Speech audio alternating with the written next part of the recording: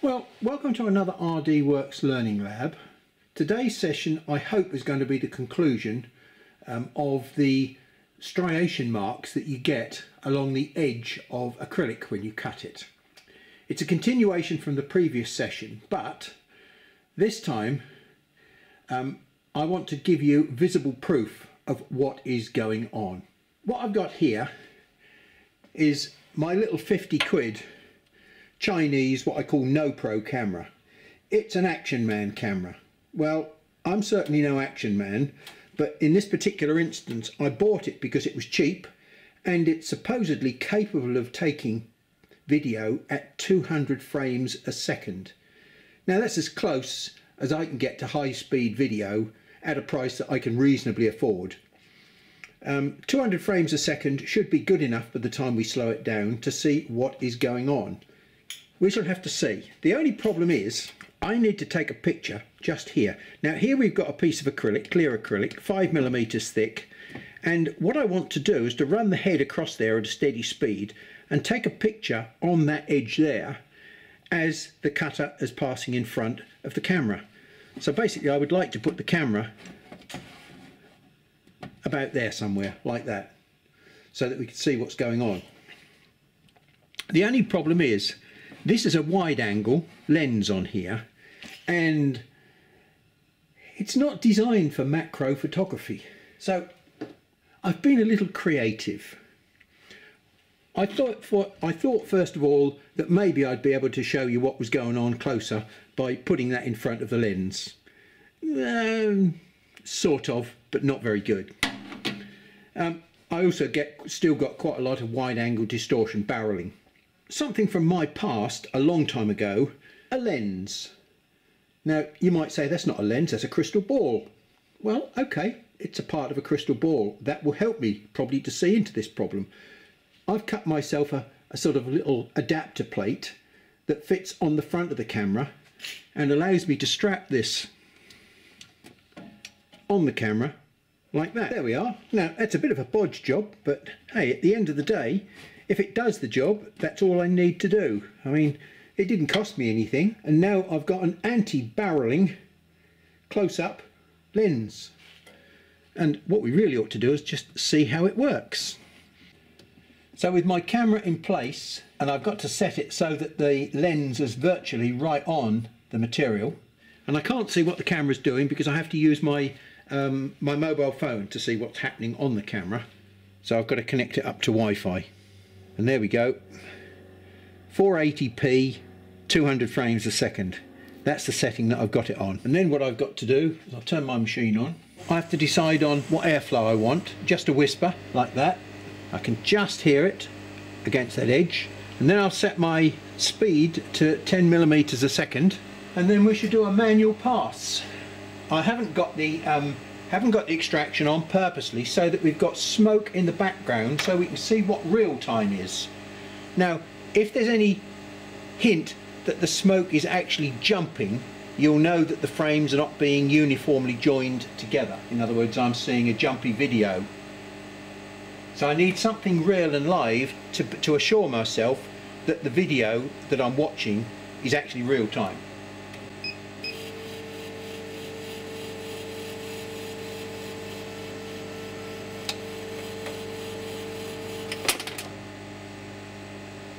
And that's what we're planning to do. Okay, now with the magic of my editing system, we'll slow things down to a crawl so that we can have a little bit of a careful look and a chat. Now, two things I want you to look at. Number one, I want you to just keep an eye on the smoke so that you can see that it is like real time, it's moving, it's not jumping. And that means you can also look at the movement of the head, the nozzle, as well as that tracks across the screen to see if you can detect any change in velocity. And that may well answer one or two other questions that we have. But after you've looked at that, start coming back and looking at that. It looks a bit like a twister. It's doing some funny things, but you will notice, particularly at the bottom, how the front, the burn front, is moving in little jumps. It's also doing it at the top, and as you start getting off to the side of the picture here, you'll see that it becomes a lot more evident how that front is moving forward in a non-linear manner. It's taking little minute steps, sometimes quite big steps.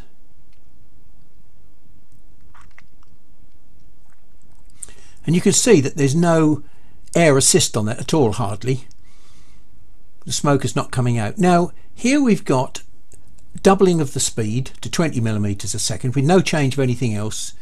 The air assist is still just a whisper, and I want you to look carefully at the bottom of the plume and the way in which it's sort of randomly flicking around. Just occasionally you'll see a lot sort of a white flash in the bottom there, but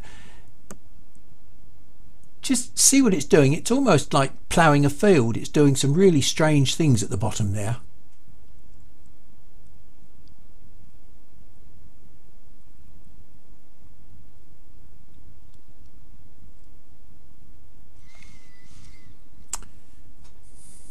Well, here we are again, just doing a whisper.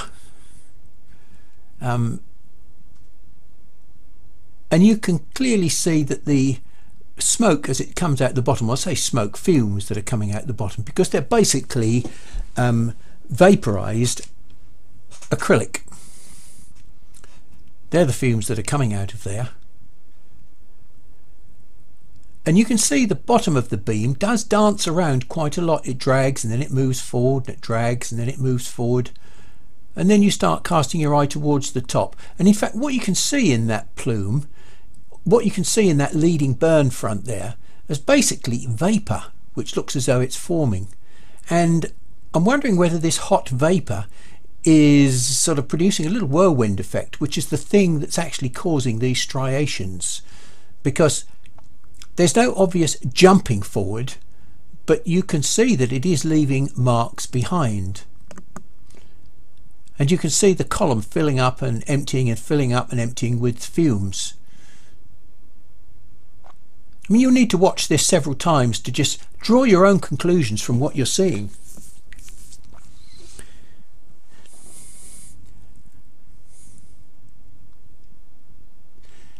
And now what we've done, we've pumped the air assist right up to full bore.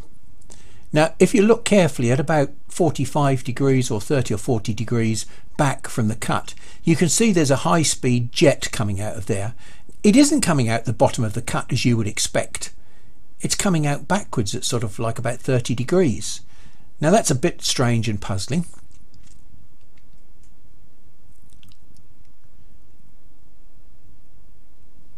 Because that's a bit counterintuitive.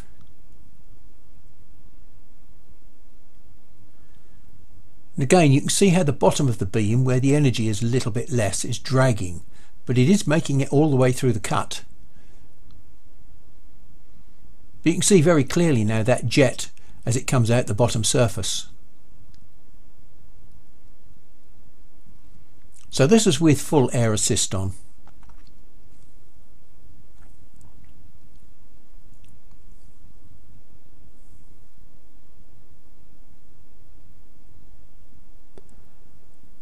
And then here we are, full air assist again, but this time we've upped the speed to 20 millimeters a second, so it's not going to cut through.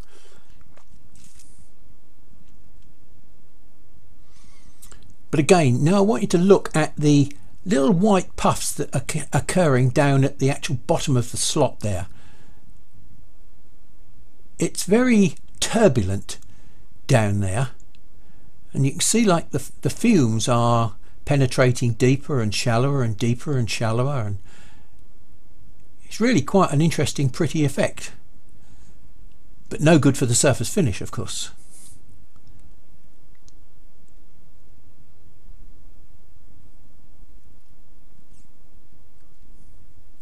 Well, as I mentioned to you in the previous session, my background in metal cutting lasers gave me a possible clue as to what the striation marks were when we cut acrylic. I'm just going to point you to this document here, which is a PDF document that you can download for yourself off the interweb. It's quite heavy reading, but once we get beyond page 1, what we should find there is, first of all, these are typical of the striations that you'll see on steel. There's some really strange patterns. They get a lot worse than this.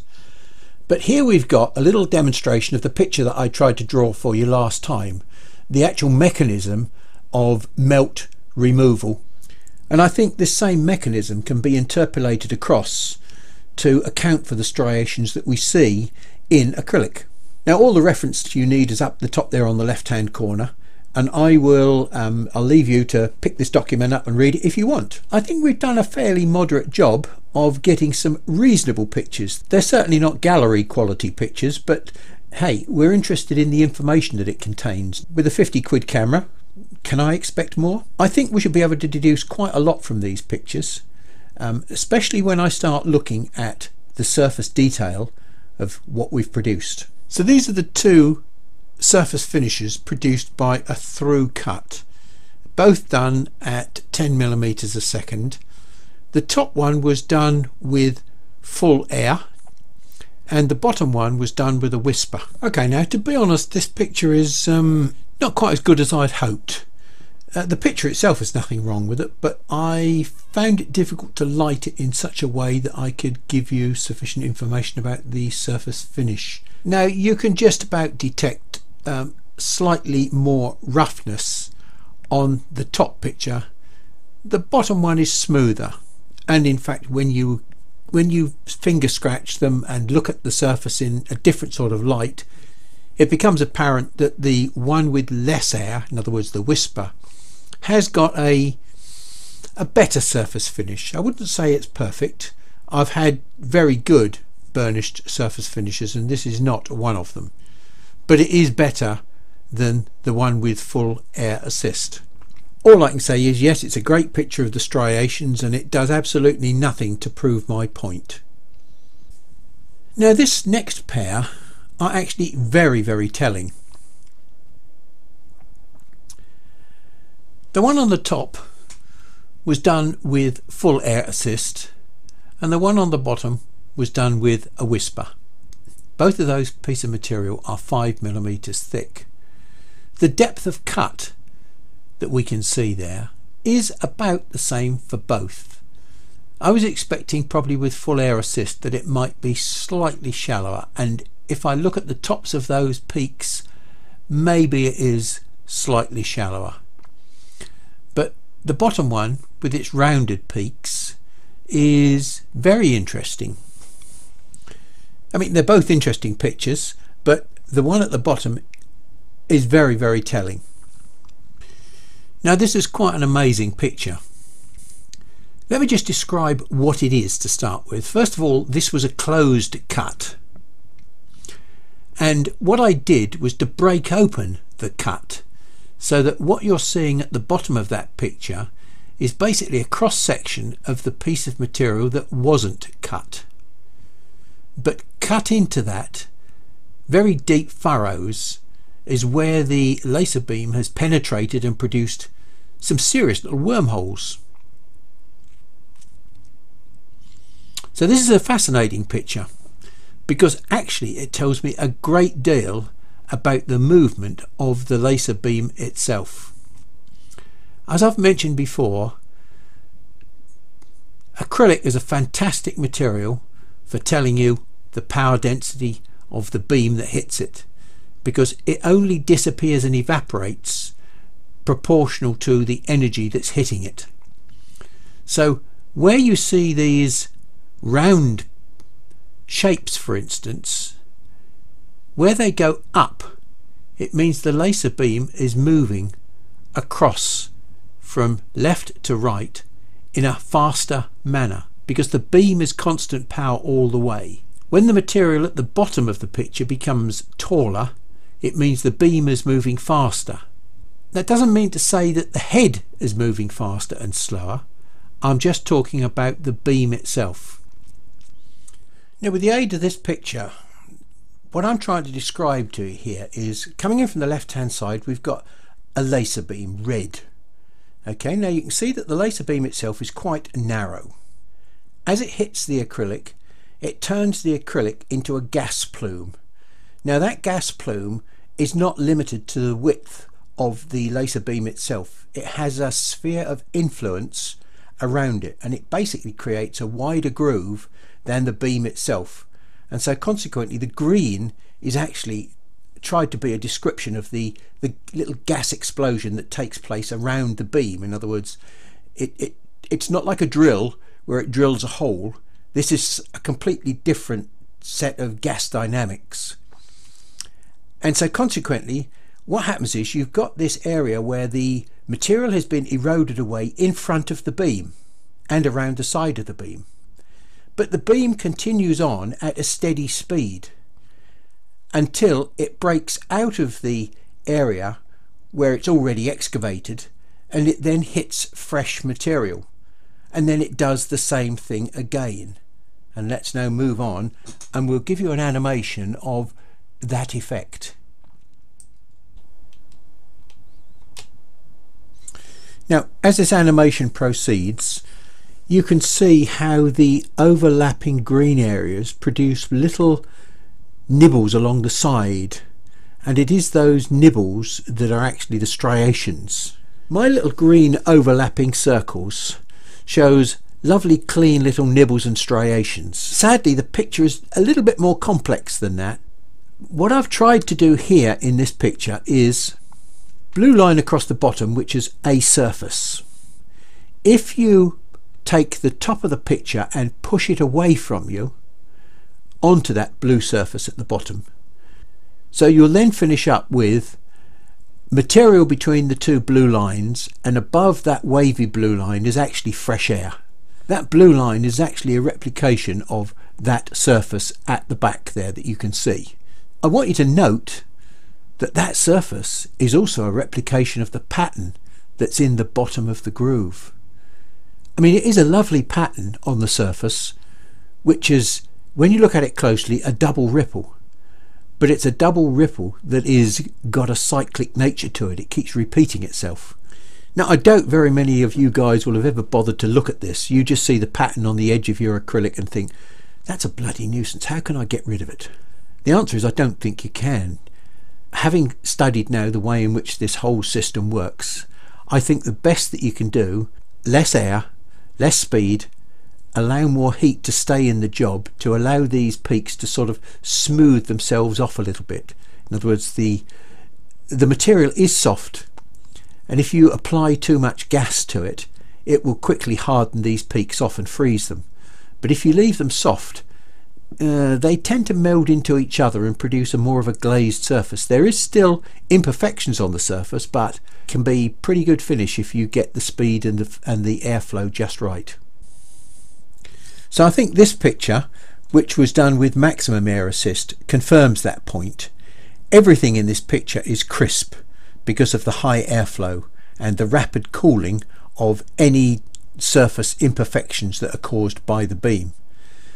If you look at the bottom, you'll see that they're no longer little rounded fingers that point up. They're mountains, crisp, sharp mountains. And this particular picture was taken with the beam running from right to left. You can clearly see the drag on the beam at the bottom, and the way that that shape of the drag matches perfectly the right hand side of the mountains. Because of the cooling effect of the extra gas flow, I was expecting the depth of cut to be slightly less. To be honest, there was not the difference that I was expecting to see. But it's still a very interesting picture because it just confirms all the facts that we've just been talking about, but in a more exaggerated way. Well, there are still a couple of questions to ask. The first one is, does speed have an effect on these striations? Are they speed dependent? Well,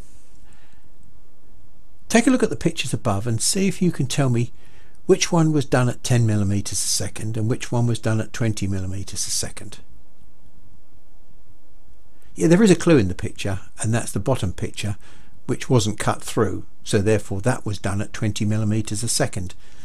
But I think you'll see that there's nothing obvious there that tells you that speed is a factor that will help to resolve this situation. What about the bottom of the cut? I can't imagine any mechanism that we can use, changing the gas flow, changing the temperature. You might be able to change the speed to run fast enough to sort of just gloss over the surface a little bit. I haven't tried that, but from the video that you've just seen, I did try it. And here's what we found. The cut was about 3/4 of a millimeter deep. It was basically a very shallow cut. But we're looking down into the cut here, And yeah, there is a small amount of roughness on the bottom surface. Now, I wouldn't call it roughness, it's more like undulation. I thought I was going to have difficulty breaking open the piece of acrylic so that we could see a cross section. So the bulk of this picture is the broken cross section, but at the top there is about 1/2 to 3/4 millimeters of cut, which is showing virtually no signs of any striation on the walls at all, and it's got a lovely smooth bottom. That takes me back a few years. Anyway, back to acrylic. So there are possibilities here for maybe improving the surface if I do 3D engraving on acrylic, and that would be to possibly do a few fast passes to finish with. I suspect that this last finding of a high-speed pass may well work for wood as well, but whether or not the slow deep passes with the rough bottomed cut are the cause of my marks in 3D wood engraving, I've yet to find out. So there's another subject that we still haven't closed. I think that's probably about all I can say for now, so thank you very much for watching. Hope it hasn't been too boring, and I'll catch you up on the next session.